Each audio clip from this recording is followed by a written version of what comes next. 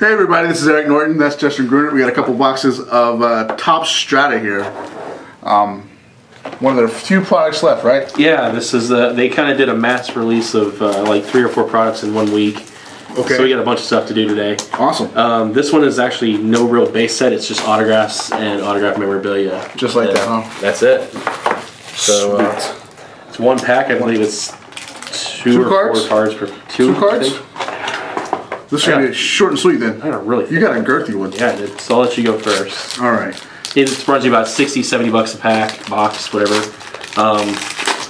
There's real, like I said, no set collecting involved with it. So okay, here we go.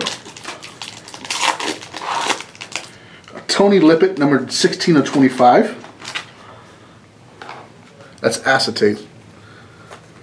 So I'm gonna put it right there.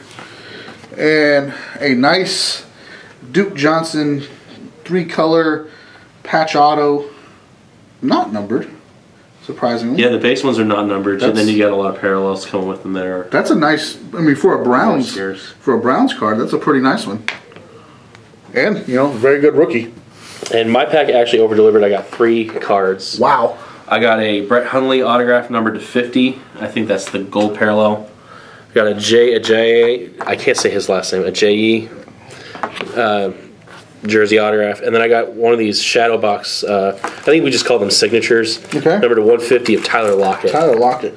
And that's really thick. That's a really cool shadow box card. Plus, you get a bunch of these things in the middle that I guess help not smudge the autographs. Right.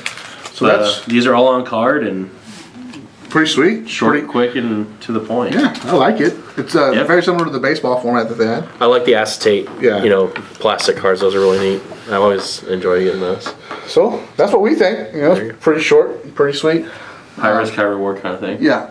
So let us know what you think down below. And until next time, I'm Eric. I'm Justin. Just keep ripping.